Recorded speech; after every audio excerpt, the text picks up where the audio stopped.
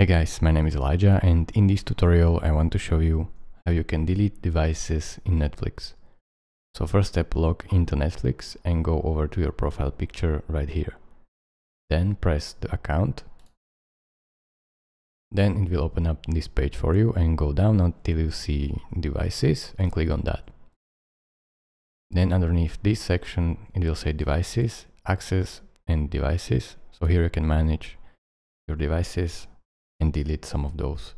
So this will be your current device, and these are the devices that you are not currently using. So you can sign out, basically delete them. So you can sign out all of the devices with this button and sign out some of them. So let's say I will sign up this one. Click on that. And as you can see, the device PC from the browser is now signed out.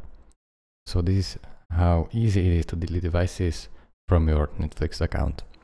Thank you guys for watching. If this video was helpful to you, consider subscribing and liking this video, and I will see you in the next tutorial.